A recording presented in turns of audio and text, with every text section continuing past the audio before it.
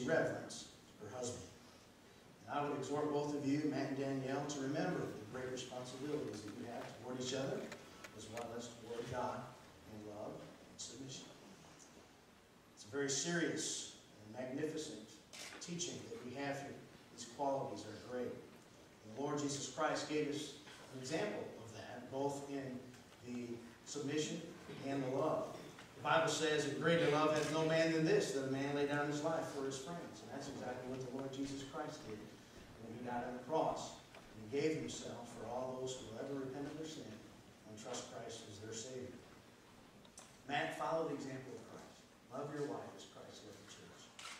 Consider Danielle your closest friend. And love her even to the sacrifice of your wants, your desires, and even your very life. Matt, would you repeat after me? I, Matt, take you, Danielle. I, Matt, take you, Danielle. To be my lawfully wedded wife. To be my lawfully wedded wife. From this day forward. From this day forward. By the grace of God. By the grace of God. I pledge my love to you. I pledge my love to you. I promise to cherish you. I promise to cherish you. To honor you. To honor you. To comfort and care for you. To comfort and care for you. To keep you in sickness as in health. To keep you in sickness as in health. In poverty as in wealth. In poverty as in wealth. In days of blessing as in adversity. In days of blessing as in adversity. I solemnly covenant. I solemnly covenant. Before God and these witnesses. Before God and these witnesses. To be faithful to you. To be faithful to you. And that forsaking all others. And that forsaking all others. Will keep myself only unto you. Will keep myself only unto you. So long as we both shall live. So long as we both shall live. Danielle, Christ gave us the perfect example of submission. The Apostle Paul said in Philippians 2, let this mind be in you, which was also in Christ Jesus, who being in the form of God, thought it not robbery to be equal with God, but made himself of no reputation, and took upon him the form of a servant, and was made in the likeness of men.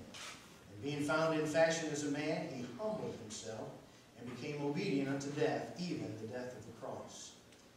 Danielle, the Lord Jesus Christ, as creator and sustainer of the universe, humbled himself to become submissive for our sake. Just as you would obey the Lord, I charge you to submit to Matthew as your husband. Would you repeat after me? I, Danielle, take you, Matt, to be my lawfully wedded husband. From this day forward, by the grace of God, I pledge my love to you. I promise to cherish you, to obey you and reverence you, to comfort and care for you, to sustain you in sickness as in health, in poverty as in wealth, in days of blessing as in adversity. I solemnly covenant before God and these witnesses to be faithful to you, and that forsaking all others will keep myself only unto you, so long as we both shall live. What token of marriage do you offer each other today? Okay. They have decided to exchange rings, and in the giving and receiving of these rings, you pledge yourselves one to the other to discharge faithfully and fully those duties and obligations which belong to each other in view of the state that you are now in. Just as the circle of the ring symbolizes the eternal nature of this sacred union you are now forming, so may the near indestructible nature of the precious metal out of which it is formed symbolize the everlasting quality of your devotion and love. These rings mark the beginning of a long journey together, filled with wonder, pleasant surprises, laughter, tears, celebration, and joy. May these rings glow with the reflection of the warmth and the love which flow through the wearers today. May these rings be a remembrance of your love in the years to come. Let these rings remind you of this happy hour. And our prayer, this congregation's prayer, is that you will be happy then as you are today.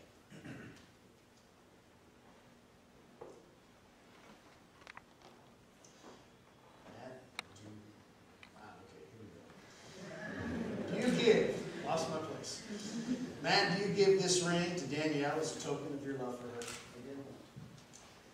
Please place the ring on the third finger of your left hand. That one right there. Danielle, do you take this ring as a token of Matt's love for you to wear it as a token of your love for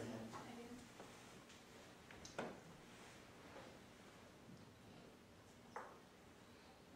Danielle, do you give this ring to Matt as a token of your love for him?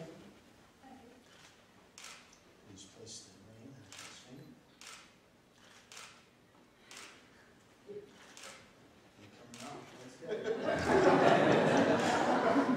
Matt, do you take this ring as a token of Danielle's love for you to wear it as a token of your love for her? I do.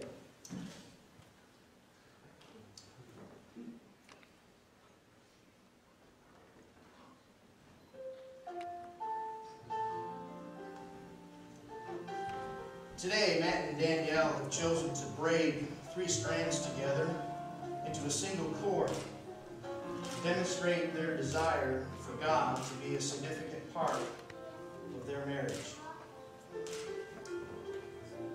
The gold strand symbolizes that the Lord Jesus has been invited by Matt and Danielle to the position of authority in their relationship. The purple strand represents the groom. It illustrates the majesty of God as head over the husband.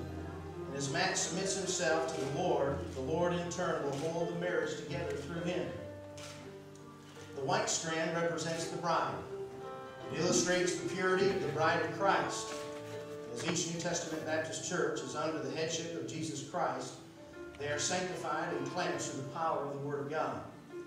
As Danielle submits to her husband, she submits to the Lord himself, and their marriage is blessed.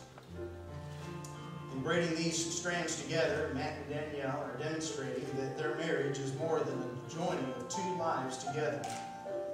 It is a unity with God as well. They have chosen to allow God to be at the center of their marriage, woven into every aspect of it, as they serve Him in and through New Testament Baptist Church. Solomon said in Ecclesiastes chapter 4, 2 are better than 1, and a threefold cord is not quickly broken.